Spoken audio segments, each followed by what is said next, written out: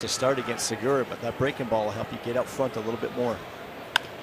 Breaking ball up the middle. Tolleson flips to Reyes in time. What a play.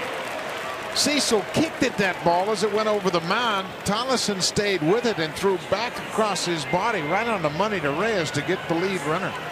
Terrific play. Terrific play by Steve Tolleson, who started this game on the bench, coming in to pinch hit, and of course for his defense. But number one, just get into this ball. Not sure that there was going to be a play, but he flips that underhand to Reyes covering. It's the only play he had. And for Brett Cecil, good thing he did not kick that baseball. When Reyes got to the bag, watch Cecil kicks at it, and it goes behind the bag at second, and Tolleson and Reyes